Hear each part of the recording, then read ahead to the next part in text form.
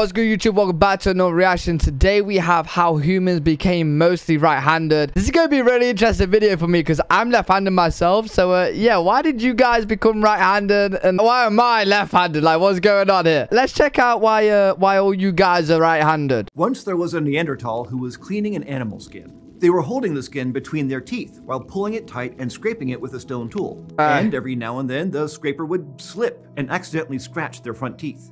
This individual lived about 130,000 years ago in what's now Croatia. And the scratches that these random accidents left on their teeth reveal important clues about the hands that made them.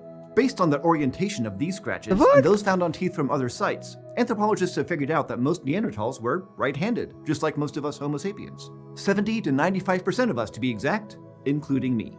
But today, no other placental mammal that we know of prefers one side of the body so consistently, not even our closest primate relatives. And not only that, but no human population has ever been recorded as being mostly left-handed. It turns out that our preference for one hand over another might be tangled up with some of the other unique traits that we inherited from our ancestors after our lineage split from the chimpanzees, namely walking upright and making stone tools. In fact, being right-handed may have deep evolutionary roots in our lineage. And yet, being a lefty does sometimes come with some unexpected advantages. Yes! Now, we generally think of being right or left-handed to mean preferring to use one hand over the other, but it's actually more complicated than that. Handedness, if you can call it that, seems to be more of a spectrum. See, this is very weird, right? Because I'm left-handed, left-footed, right? But like, for example, in tennis, I'd rather use the right hand to bat than my left hand.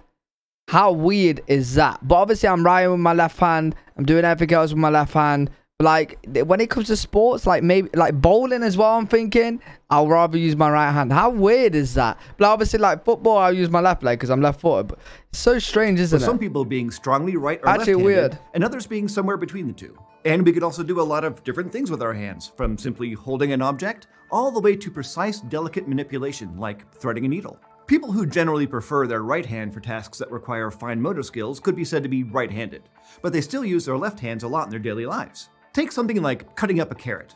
I'd hold the knife in my right hand and do most of the work I'd rather left but hand. I'd still stabilize the carrot on the cutting board with my left. Now, like in all vertebrates, each hand is controlled by a different side of our brain.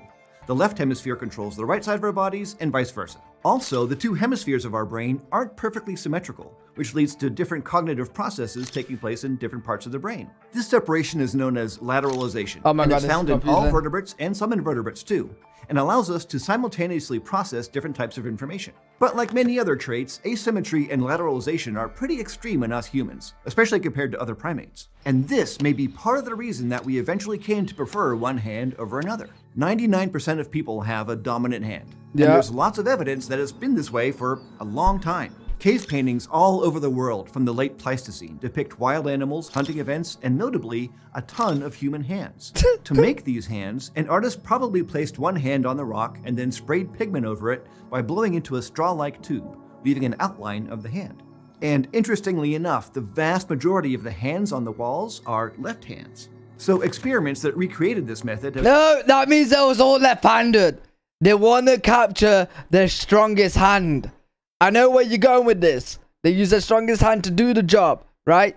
Nope, nope, nope, nope, nope. They want to capture what hand was more powerful, left-handed, and then it went to the word right-handed. Shown that these artists were predominantly right-handed. Hand preference in our species is often so strong that you could even see it in the skeleton, especially among athletes like tennis players that use one arm a lot more. It's actually weird how I'm left-handed in like everything, but like things like tennis and bowling, like anything sport-wise that I have to like use my arms, I'll use my right hand.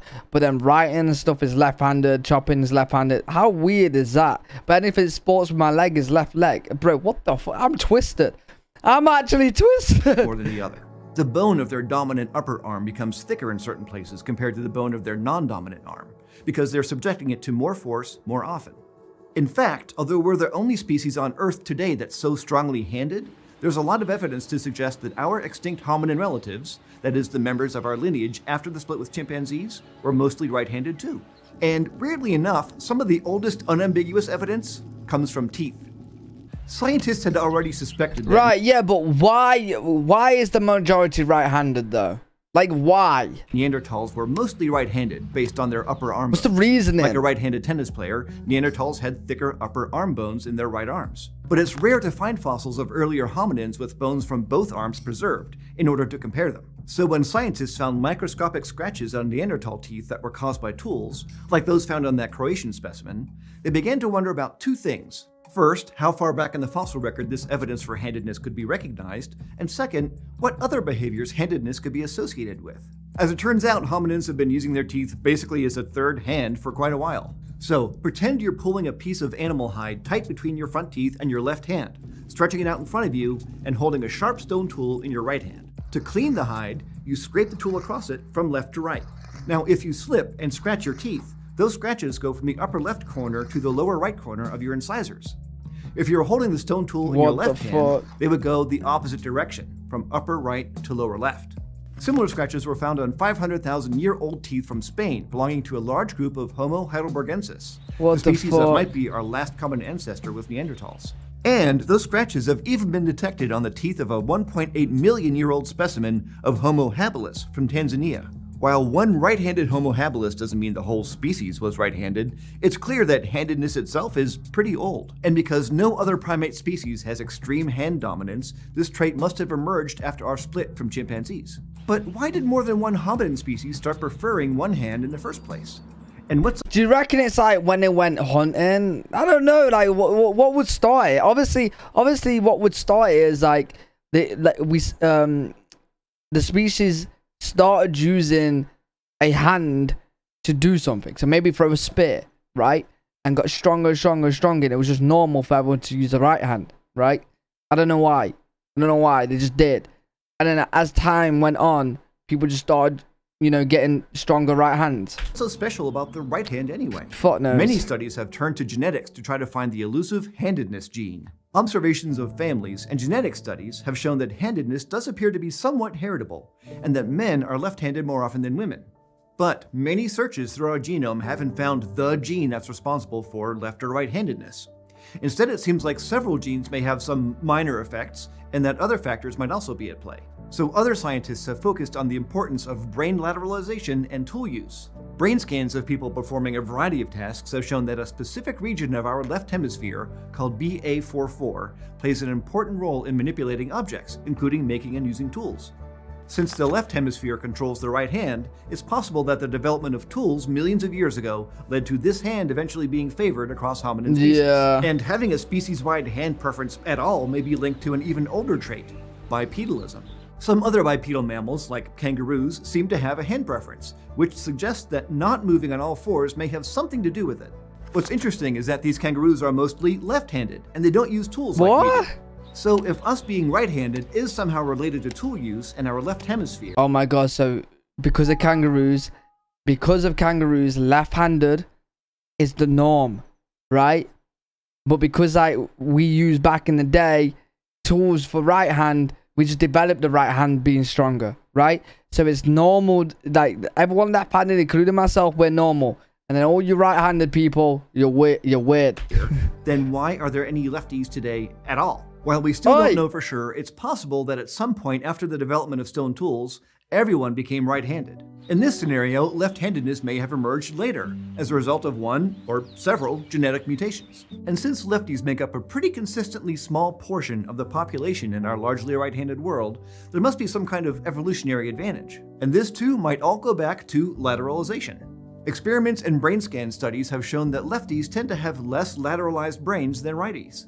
This means that they process information more evenly across their brains, and this may be associated with better coordination, memory, and verbal skills. That's complete bullshit.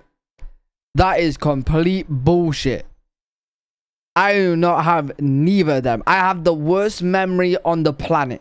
I can't remember yesterday, right? Verbal? I failed my own language 4 times until I got to university. It was the only course I failed. Language, verbal, I couldn't speak. I still can't speak. Plus, according to several studies, it also gives them an unexpected edge in physical combat. Now, imagine you're in a boxing match. If you're right-handed and you've only encountered right-handed opponents, you'll probably be expecting hits to come from your opponent's right hand. Yep. But if your opponent is Yep. left-handed, Hey. they'll No, have the advantage expect of it. surprise Bam! because they'll be striking from an unexpected angle. This left-handed advantage is seen in a range of interactive sports today and is absent in non-interactive sports like darts, and it seems to be stronger in men than in women. One study from 2019 even found that left-handed boxers and MMA fighters win matches significantly more often than their right-handed opponents. This benefit could have directly led to increased survival among left-handed people. And it might also explain why the frequency of left-handers is so low. If too many people are left-handed, the advantage disappears. So, like tool use, bipedalism, and being relatively hairless and sweaty, being right-handed seems to have a deep evolutionary history in our lineage. Thanks to our highly lateralized brains, many of the mental processes that we use to make tools are concentrated in one area, which in most of us happens to be in the left hemisphere. And since this hemisphere also controls the right side of our bodies, who's gonna hit his hand then? While having hand dominance is found in a few other bipedal mammals, no other primate shows the degree of favoritism for one hand that we do. And even though the exact origin of right hand preference isn't yet clear, lefties might have enough important evolutionary advantages for them to still be around. It just goes to show how variable we are as a species, and that there's no right way to be human. I like it. I like it. Amazing video. If you're a lefty out there, shout out to you. We don't mind you writers as well. Click right now the subscribe button. Click the like button. Whichever hand is your strongest, your right, your left. Let me know. If you're left-handed, I use a right mouse. If you're left-handed, do you use a right mouse or left mouse? I'm actually curious to see how many left-handed people use a left mouse, because I know that's possible. I use a right mouse, even though I'm left-handed. But yeah, enjoy that video. Let me know what you guys think, and I'll see you all in the next one.